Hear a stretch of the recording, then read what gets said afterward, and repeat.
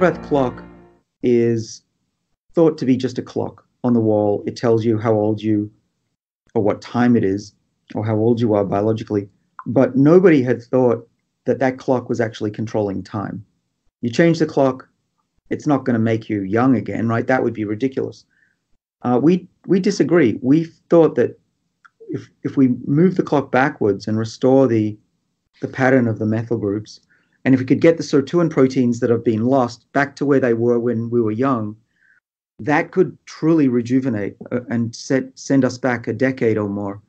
And so we looked and looked, and we found a set of 3 genes that work safely.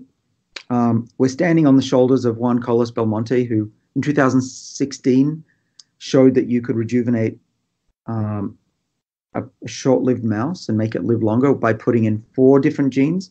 We use 3 of those genes to reset the clock. And we can reset the clock in any part of the body. We chose the eye initially because the eye, after a certain young age, doesn't regenerate. But we thought if we could wind the clock back in the eye, it might grow back, it might get functional again, and we could even repair a broken nerve. And we did that. We pinched off the nerve at the back of the eye, turned on 3 what are called Yamanaka factors, which we believe reprogram the clock to be young. And now those nerves started to regrow back to the brain. That was exciting, but we did something else that was exciting, even more exciting. We said if we're actually working on aging and reversing it, we should be able to take an old mouse that can't see because it's blind with its retina being old, and make those nerves at the back of the eye young again, and the mouse should see again. And we did it, and it worked. Mice could see again. And it wasn't just a fluke, because we could read the genes in the back of the eye. The genes were going back to their youthful structures. And we really did have the polish. And the polish was working. And the cell could read the genes again. It was brilliant. And we're starting to understand what's behind the clock. What's behind those hands that when we move them back, time actually goes backwards. Yeah. So this is the big breakthrough that we've had in the last few years in my lab. And it's all in the book, actually.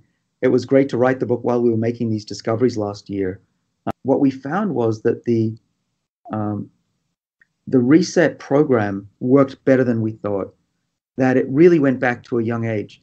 But it raises the question, where is that information held?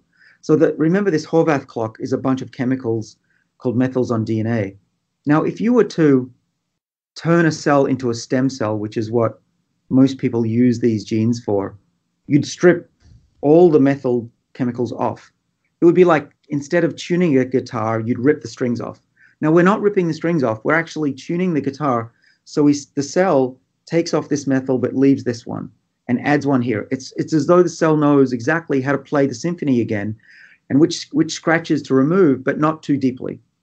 Now, where that information is held, we don't know. We know it's there somewhere. We're looking. It could be at the level of chemicals on the DNA. It could be proteins that are involved in the wrapping. It could be sirtuins, these proteins we've worked on, these longevity genes. But that's the holy grail right now, is to find where's that information locked up so we can open it up. We know that some organisms can already do that. We know that if you cut the arm off an axolotl, a salamander, it'll grow back. We know if you mush up a jellyfish, it'll grow back. But we've lost that ability. But I think we're tapping into those ancient abilities now.